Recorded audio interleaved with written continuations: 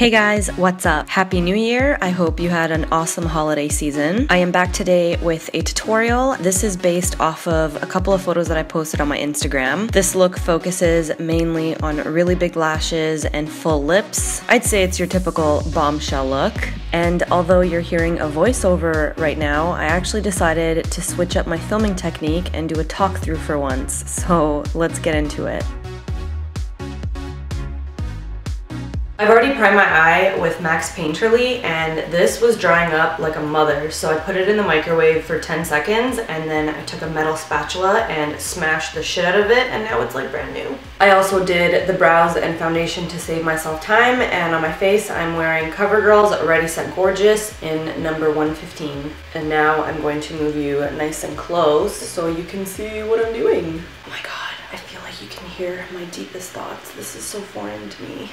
Today I'm going to be using the Lorac Pro To Go palette. It looks like this. Gorgeous everyday neutral shades on one side, and then on the other side we've got two blushes and a matte bronzer. I believe this blush is matte as well, and this one has a little bit of shimmer to it. I'm going to start this look with the MAC 217 brush. If you don't have this particular brush, not to worry, everybody and their mom is creating dupes. I know in my previous tutorials I rarely mentioned what brushes I was using, and I've seen a lot of requests for me to mention them, so I took that into account, and with this new exciting style of filming, I'll be mentioning my brushes. So many new things. I'm gonna start out by taking this cafe shade and placing it into my crease. Just blending it into my crease, slightly upwards towards my brow, leaving this space open. Nothing exciting happens when I film my videos. I'm usually bumping tunes and either rapping to myself in the mirror or rapping at the camera, but I normally edit that out because you guys ain't ready for these rapping skills. I spit hot fire. If anybody knows that reference, we are besties. Leave me a comment below and let me know if you know where that's from. Alrighty, step one is complete, and now with a clean dupe of the 217, this is the Morphe brush version, I'm gonna take that shade and just blend it upwards towards my brow. I don't want any harsh lines, I just want it blown out. Little baby circular motions. This is the part where my battery died, so I ended up kind of talking to myself for a few minutes, but all I was saying was I dipped my brush into Chai, which is a very beautiful pigmented bronze shade, and I've just packed it on the lower half of my eyelid. I would normally do this with a synthetic brush because Lorac eyeshadows are super creamy and can sometimes have a little bit of fallout, but if you're super gentle with a fluffy brush, you can totally get away with packing the color on that way. I'm just doing gentle back and forth motions and just saturating the lid with that shade. My battery died, so I'm not sure if my last sentence got cut off, but what I was saying was, don't worry if you get fallout on the outside of your eye or it becomes a little bit of a mess here. If you guys have been watching my tutorials for a while, you'll know that I really like to clean up the eye area with a flesh toned eyeshadow. And speaking of which, I'm about to do that right now. So with a flat brush like this, pretty sure this is BH Cosmetics, I'm going to take a bit of this Shell shade and I'm going to apply it not only to my brow bone, but I'm going to clean up the outside of my eye with it. So I'm just patting my brow bone shade into place because I want it to really pop, and then I'm just dragging it in a straight line from the edge of my bottom lash upwards to the end of my brow. And that cleans up any fallout and gives the eye look a really nice, crisp shape. I'm just going to take whatever is left on my 217 with no additional product, and I'm just going to blend a little bit of it into the shade that I applied on my brow bone.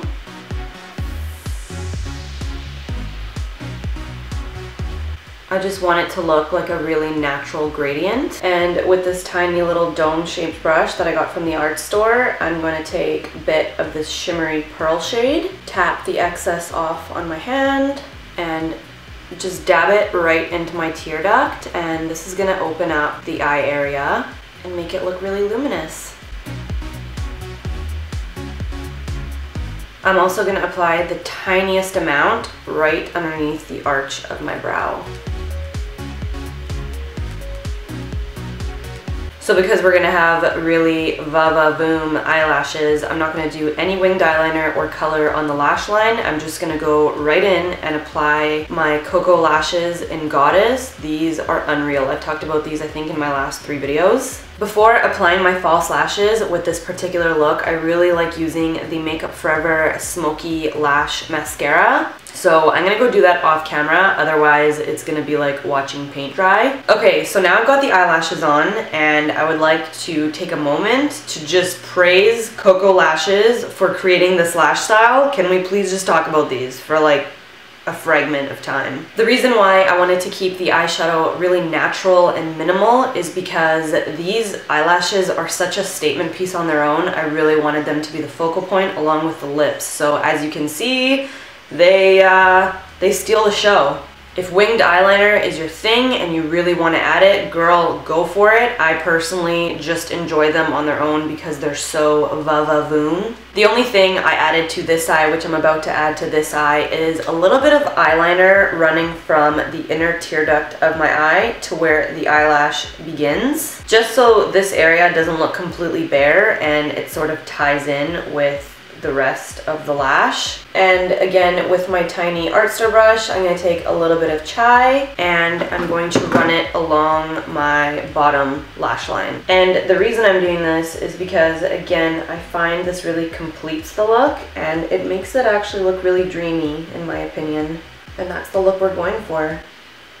Dreamy bombshell. Another thing I think is really dreamy is a big white eyeball. So I'm gonna add a bit of white eyeliner in my waterline, and this will not only make my eyeball look larger, but it'll give kind of that doe eye effect. If you don't want to use a white because you think it's too harsh, Rimmel makes a Scandalized eyeliner in nude, and I've used it in my videos before, but for some reason I really don't mind white. Next, I'm going to run some of L'Oreal's Telescopic Mascara in Carbon Black on my bottom lash line, and I'm going to be really generous with this. And what I'm doing is I'm focusing it at the base of my lash because I kind of want to give the bottom eyelashes that chunky effect. I find this look to be, again, very baby doll and very bombshell. Sticking to the Lorac Pro To Go palette, I'm going to take this matte bronze shade and I'm just going to warm up my face ever so lightly. I'm fair and olive toned, and I find this bronzer to be absolute perfection on my skin tone. So if you have my skin tone or a little bit darker or a little bit lighter, I would highly recommend this bronzer. So I'm pretty sure that in my Instagram photo I used this coral shade, so I'm going to use it again today, and the brush that I'm using is by Sephora. It's just the perfect angled blush brush in my opinion. I like using this brush because I apply the product with the flat part of it, and let's say I apply too much blush, what I do is I take this little tip and I just diffuse it. And if I want to diffuse it even further, you guys have seen me do this in a lot of my videos, I'll take my foundation brush with whatever's left on it and just sort of blend it out. This makes it look really nice and natural. I don't remember if I used highlight on Instagram, but I'm gonna use highlight today just because I'm in a highlighting mood. So I am using the Mary Luminizer by the Balm, and you only need a little tiny bit of this. If you don't own it, it's unreal. I would highly, highly recommend picking it up. And I'm just very lightly tapping it on my cheekbones. The Balm is almost always on sale on Hautelook. That's where I purchase my products because I don't like to pay full price for basically anything, so I wait for it to go on sale. I'm also highlighting my nose a little bit. I would normally contour my nose a little bit as well, but today I'm just gonna be chilling on my couch, possibly crushing a pizza, so I don't really see the point in going the extra mile for that. But if you do want to contour your nose, feel free. When I do contour my nose, I use the Makeup Forever matte bronzer, and I'm in the shade 10. Looks like this. I'm gonna move on to the lips, which only requires 2 products.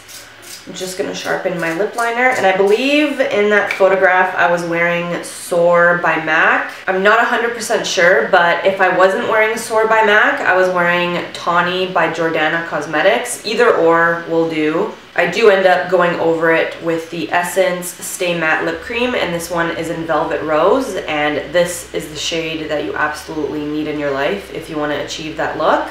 I'm just going to line my lips and stop talking so I don't look like a ventriloquist. And as far as I'm concerned, Kylie Jenner did not invent the overdrawn lips. If you look back at Pam Anderson in the 90s or the classic Bombshell Bridget Bardot, they rocked that shit out, so ain't no shame in my game. Now I'm going to take the Essence Stay Matte Lip Cream in Velvet Rose, and I'm just gonna apply it to the center of my lip.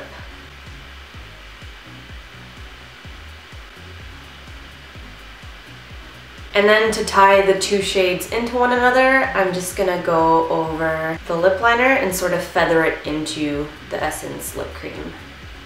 This next step is something I always do in my tutorials, whether or not I include it in the video. I take my NYX Stay Matte But Not Flat Powder Foundation with a tapered highlighting brush, and I pack it underneath my eye. This brightens my under eye area, and it also makes my nose appear slimmer, cleans up any fallout that I might have. So that completes this tutorial. I hope you guys enjoyed this new chatty way of filming tutorials. If you did, give this video a thumbs up, and if I notice that there's a demand for them, I'll incorporate them into my filming style a little bit more often. It'll probably take some getting used to, but I guarantee it's gonna make my editing life a fuck ton easier. Anyway, I'm gonna go fix this thing on my head that I like to call hair and film an outro and pretend I'm an Instagram model and take like 4,000 thumbnail options. So I hope you guys enjoyed this video, and I'll see you in a second with my outro. So this is the completed look with my hair down and curled. I hope you guys enjoyed this tutorial. As always, all of the products that I use will be listed in the description box below, along with all of my social media platforms. Thank you guys very much for watching. Thank you for subscribing, and I will see you in my next video. Love you. Bye.